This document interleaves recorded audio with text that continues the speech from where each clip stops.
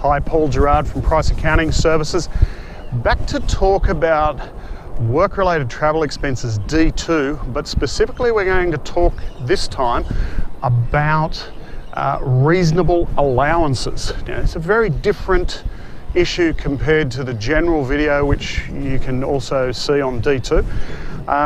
This applies only to taxpayers who receive an allowance from their employer. And let's talk a little bit more about that. Okay. The Commissioner many years ago set forward a alternate basis for taxpayers to claim reasonable out-of-pocket costs in relation to travel. And the Commissioner's determination said if you stay in a hotel, motel or similar, and if your employer pays you an allowance, so they're the two key issues, okay? Then provided, and remember I said provided, you do stay in one of those places and you incur a cost. It doesn't say how much, just you incur a cost for doing that. Then the amount that you receive from your employer is assessable income. And it's not always shown on a PAYG summary, so you might need to go back to your employer and get it if in that situation. But here's the benefit. Each year the Commissioner publishes a table of acceptable limits that you can claim a deduction for the location, for each night you're in that location, based on your income.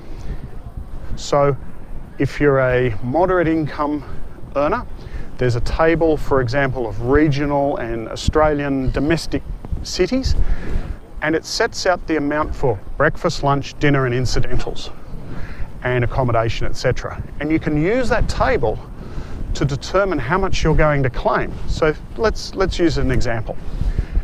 My employer pays me $65 a day per night that I'm away from home, and I'm away on a frequent basis, but let's say 3 nights in Bendigo.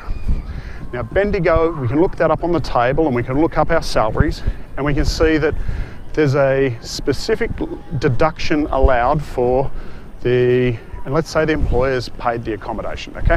So we're just talking about meals and incidentals. We can see how much we can claim. So we might be assessed on the 65 and then claim a deduction for, I'm just using an example, $102. And we don't need to provide receipts. That's the benefit of this system. So if you keep a record of where you spent each night, for example, 9 nights in Bangkok, 4 nights in Kuala Lumpur, 3 nights in LA, and your employer pays you an allowance of $65, we can reconstruct that deduction. You can reconstruct your deduction using this reasonable method. So, key factors, you must receive an allowance. You can't come back later and say, well, they sort of just included in my pay. Nope, must be an allowance, and we need a record of how many nights and what the employer paid and what you paid, okay? So really straightforward deduction, and it can really pump up a deduction for some taxpayers who travel a fair bit. So tip is, if you're not able to get it now, go and have a chat with your employer and see what you can do to reconstruct things so that you can, okay? Happy to guide you on that one. Give us a call, give me an email, whatever it needs to be. We're here to help. Okay, so that's it for now, and we look forward to seeing another one of our videos. See you on the YouTube channel or on our website. Until then, bye.